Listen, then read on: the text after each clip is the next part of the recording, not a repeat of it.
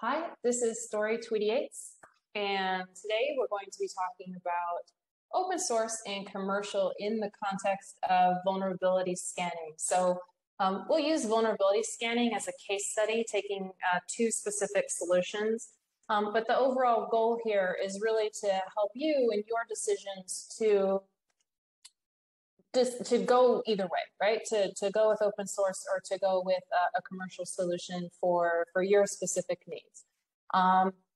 So with that, let's talk about how we're going to help demonstrate this. So we've got two solutions. We have Aqua Trivy, which is a vulnerability scanner, also includes infrastructure as code capabilities. And Trivy has more than 3,000 stars on GitHub.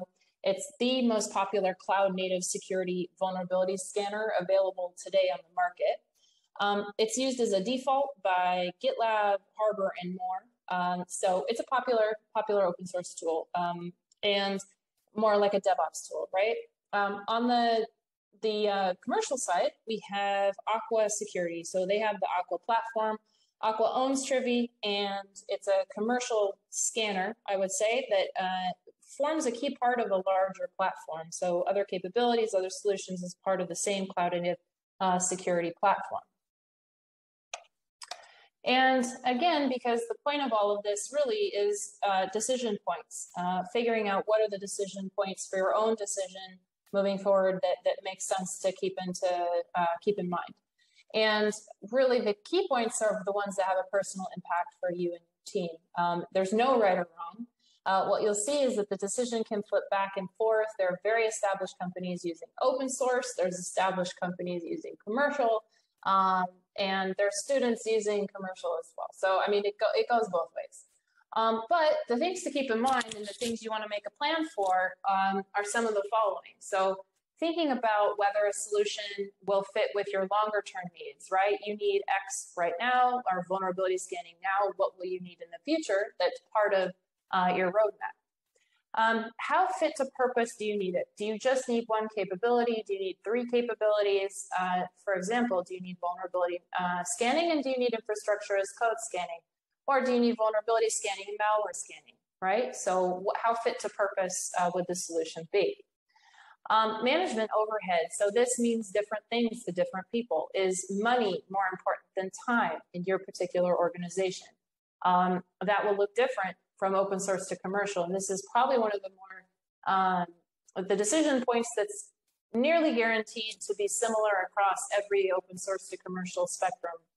And that open source is less on price, more on time.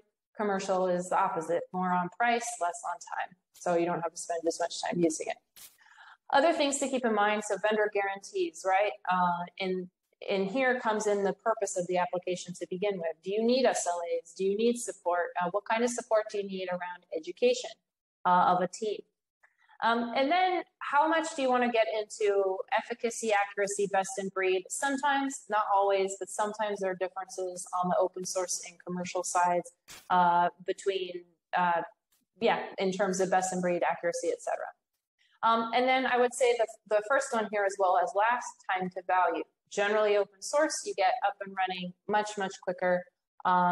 And so something to keep in mind. So what we're talking about today in the case study of Aqua and Trivy, Aqua Trivy, is vulnerability scanning. So how we apply some of these decision factors to vulnerability scanning is as such. So when we're talking about time to value, can you integrate the scanning solution into the CI/CD pipeline?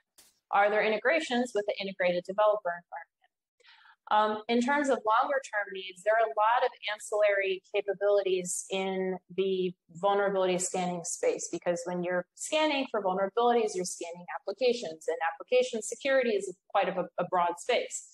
So, and then you have the cloud native element as well, which is also varied. So CSPM, for example, scanning the different configurations of your cloud service accounts and making sure that there are no misconfigurations there that could expose your application to attack.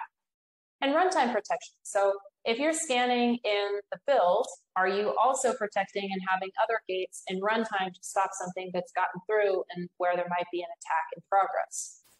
In terms of management overhead and vulnerability scanning, this could potentially be a list that applies to maybe other types of security, but how you manage multiple tools across teams when it comes to vulnerability management.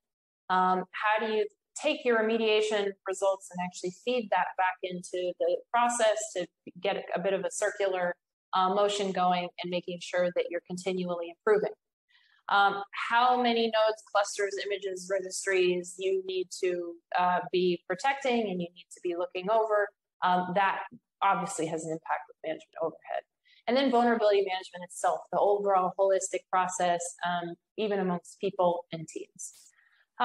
So if you have then vulnerabilities scanning, you're scanning business critical applications, and you maybe need certain commercial terms. That's also something where vendor guarantees will come into play. Some open source solutions don't have the same commercial terms as a commercial solution would. And that's not something that's often brought up, but it's very true. And then lastly, in terms of vulnerability scanning, best in breed, for example, with infrastructure as code, so I will say here, when we talk about decision points, they're not mutually exclusive. So we were talking before about fitting with longer term needs, fitting to purpose. That also has to do with best in breed efficacy, accuracy. So they're not mutually exclusive by any means, but let's say you're looking for malware protection, protection from supply chain attacks as well.